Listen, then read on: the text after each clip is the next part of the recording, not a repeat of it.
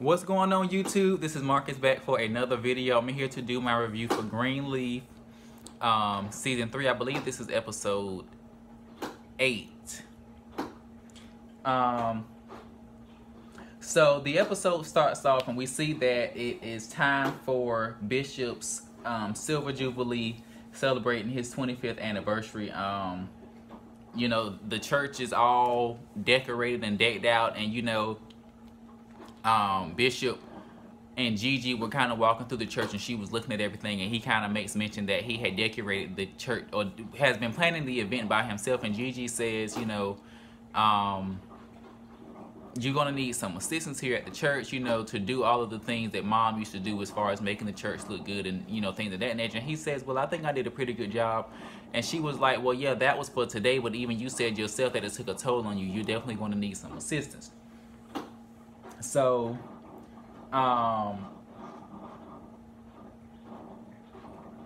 we see a scene where Bishop is going to his office and he runs into Kareem, and he was like, you know, what a surprise, or something to that nature, because he did mention that, excuse me, she was supposed to have been assisting him with the Jubilee, but she's been helping Lady Mae with her event.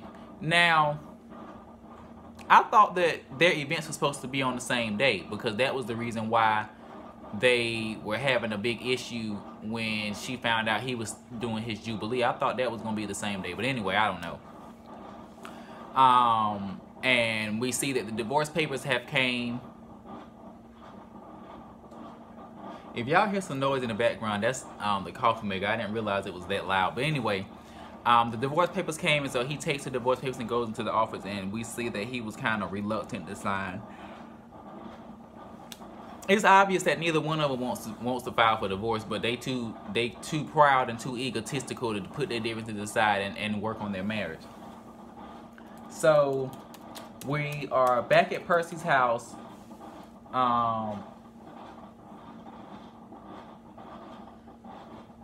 It kind of seems to me like Percy is kind of getting to a point where it's like Bishop, girl, you done been here long enough. Like, when are you gonna leave? Because he asked the question that now that you and May are done and she got the house, you know, what arrangements have been made?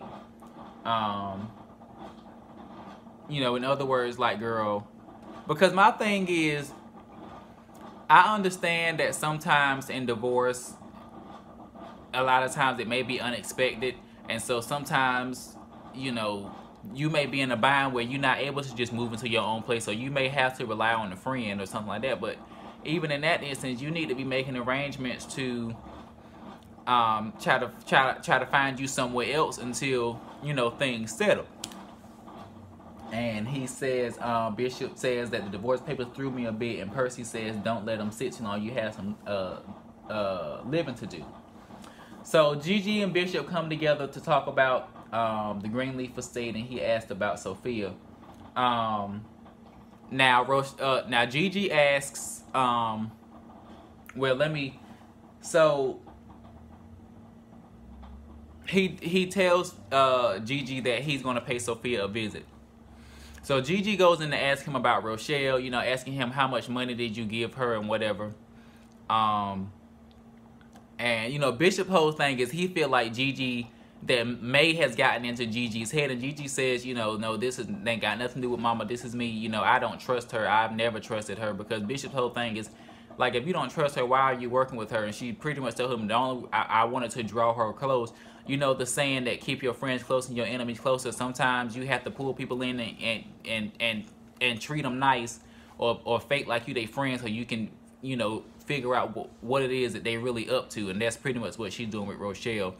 But I think that Rochelle knows that Gigi don't quite trust her, and that's why Rochelle is very careful with how she moves and how she acts.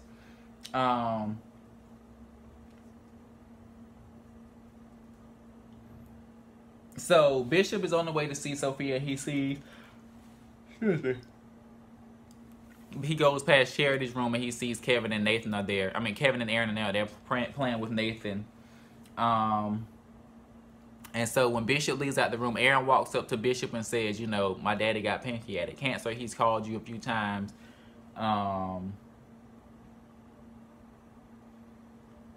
But you know, Bishop ain't really cared for Lionel like that ever since he found out that he had been sleeping around with Mae. And Kevin says, "Girl, are you on speaking terms?" Bishop asked Aaron, "Were they on speaking terms?" And Aaron says, "Barely, but he's sick." But I don't know if it, well, obviously it was because you know the man is gay.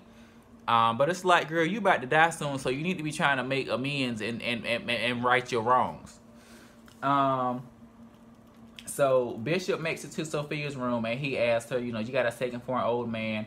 And he assures her that although Lady Mae and him have their differences, he'll be around. And, you know, she invites him in or whatever. And he says that I noticed that the Bible I gave you is out of rotation. In other words, you ain't been reading your Bible.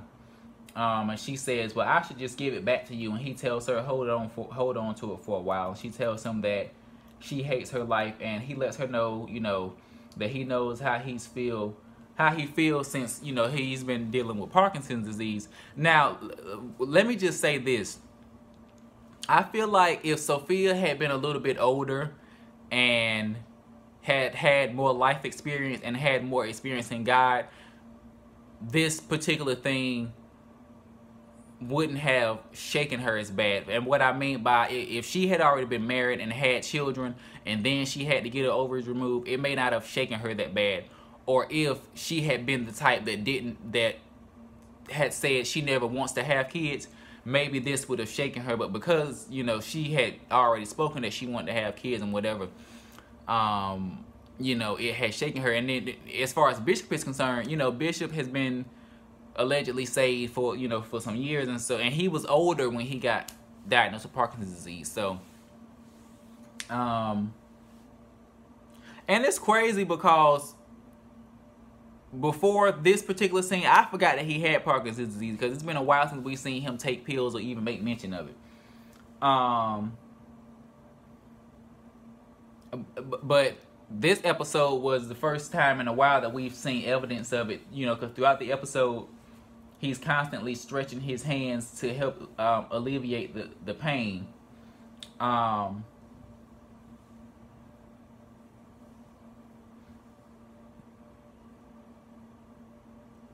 But he tells Sophia that he understands why she stays holed up in her room, as, you know, you get to avoid everybody's clumsily stated concern, because she tells, pretty much was like, every time she go downstairs, people are always, you know, asking her how she's feeling and whatever, and she just like, girl, I don't have time for that.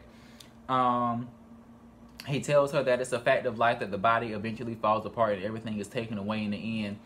And he invites her to come to church on Sunday for his Silver Jubilee. And he says, God has given me a special message just for you.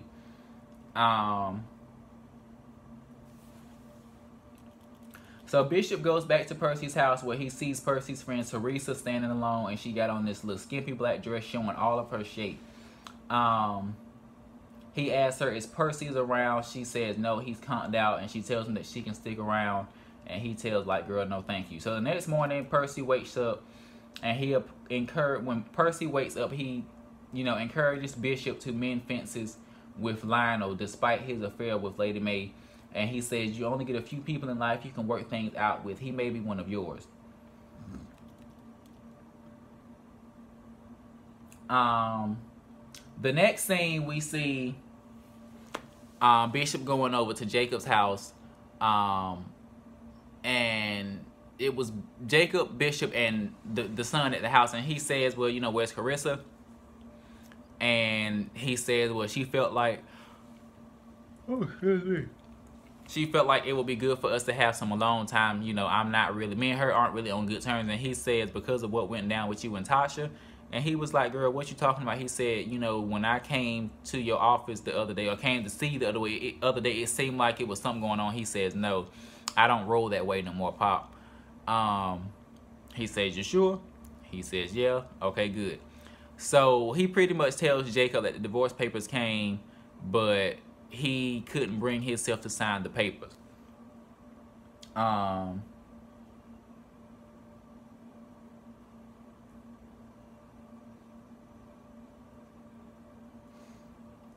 And he says that, you know, it's not about having doubts. You know, it's complicated. I don't see any way forward that looks right. The papers are sitting in my briefcase like a bomb. And so Jacob tells him not to sign them, at least not right now until he's truly ready, because, you know, a lot of times people make decisions, you know, hastily, or make this jump to make decisions too quick, and then you live to regret them in the end. Sometimes you don't live to regret them. So it's time for Bishop's Jubilee, but before it goes down, he has a talk with Charity. And we see that Charity has been feeling a little bit better. But we see that she's feeling some type of way about the fact that, you know, Kevin and Aaron are not only planning on moving in together, but they plan on getting married. And she says, why does everyone get their fairy tale ending except me? And Bishop admits that he has similar feelings when he sees Lady Mae not skipping a beat as their divorce is coming at a steady pace. But he says that, you know, whenever he thinks about, you know, that, or, you know, opening up a newspaper and seeing what holy ruckus Grace is causing, he listens to Charity CD or watches one of Jacob's sermons online. And, you know, he's able to thank God for Mae giving him the children, and they was able to raise them together.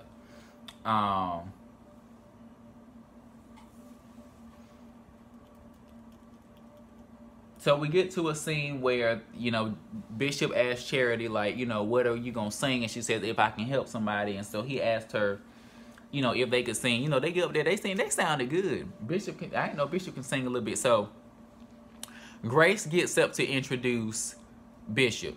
And she basically talks about how, you know, that her daddy has always had faith in her. Even when she wasn't doing the right thing, you know, Bishop is a man of faith, and, you know, he doesn't walk by sight. And she says, we all owe so much to the faith that the Bishop has had in us. And so she tells the people, girl, I want you to welcome him with holy enthusiasm. And when he walks up, he whispers to Grace, Rochelle is not what you think. And she says, I hope not. Or I hope you're right.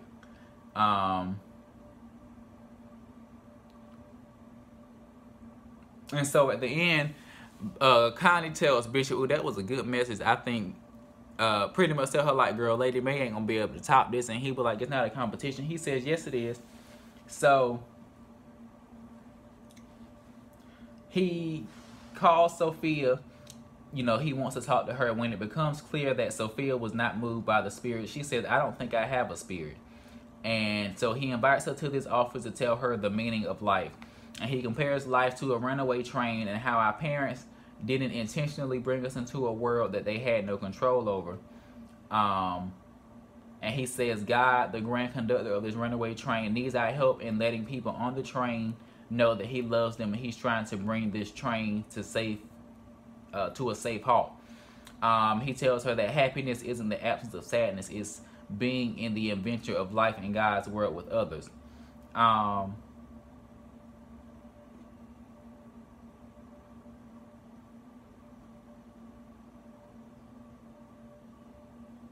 And so he tells her, you know, I just want you to be happy. I want to see that smile on your face again.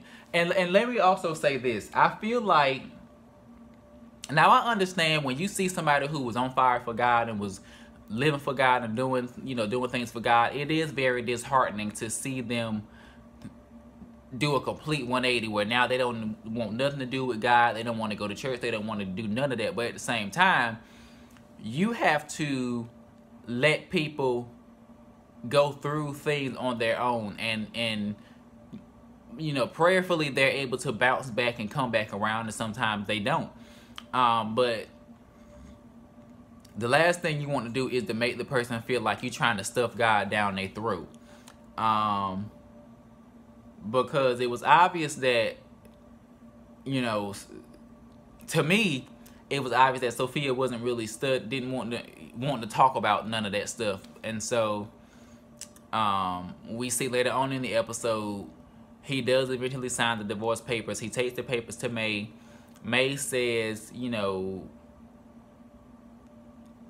because he's told her that he had already signed the papers, and she says why, and he tells her, you know, I don't feel like I have a right to this marriage or whatever. So he goes back to Corinne, tells her to send a paper to the lawyer, and he says, you just missed Sophia. So when he goes in the office, we see that Sophia had, I think she had returned the Bible that he gave her. So we see that, you know, his little story or his little anecdote, whatever you call it, it didn't really do much for her.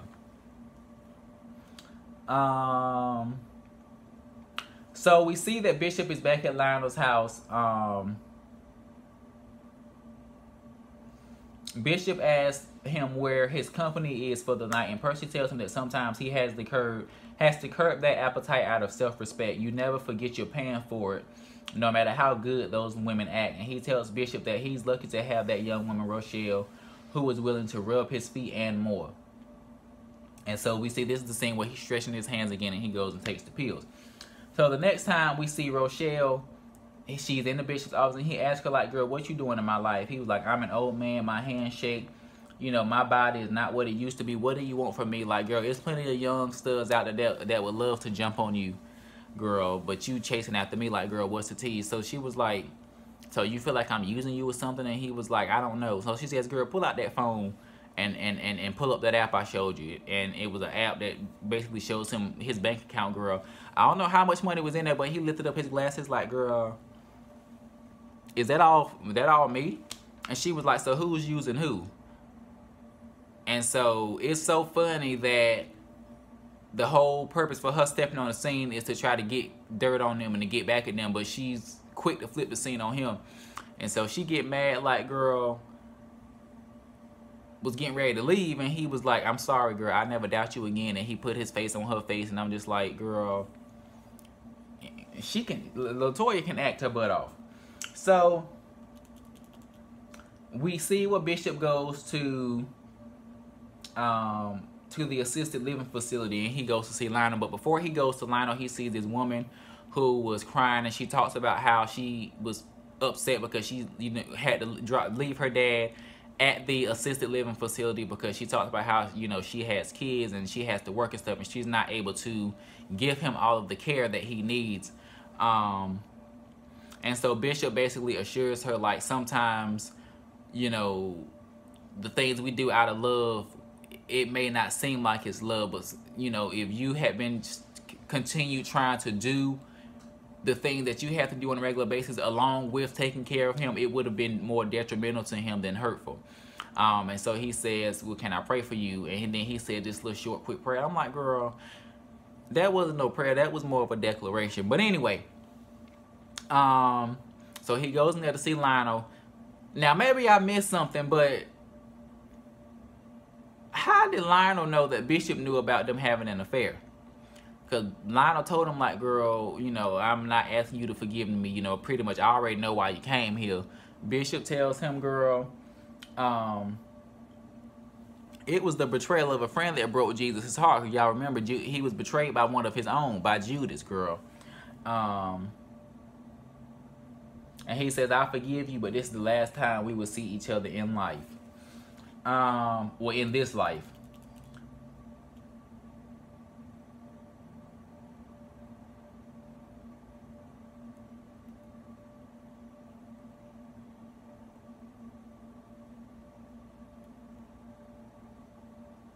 I honestly feel like when it's all said and done, especially if Rochelle and Tasha Skank's plan actually goes the way that they're making it seem like it's going, Bishop and Lady Mae are going to have to come back together. Because they're going to have to come together to fight whatever this is that they all got going on. But that was pretty much it from Greenleaf, y'all. Girl, I didn't review last week. The way my work schedule was set up, I wasn't able to watch it, and then the next week rolled in, and I said, girl, I just skip over. But what I will say is, girl, Zora, I hope you get a grip before it's too late, because that dude is gonna give it to you. But anyway, thank you all for watching. Be sure to like this video, share this video wherever you like to share videos. Also, be sure to comment down in the comment section down below. You know, I do respond to the comments. I like to interact with y'all. Also, be sure to subscribe if you're not already done so, and click that notification bell so that you'll be notified whenever I post uploads. Also, be sure to follow me on my social media, which is in the description box down below. And also, if you missed any of my previous Greenleaf reviews, the link to that playlist will be in the description box down below. And I will talk to y'all later. Peace.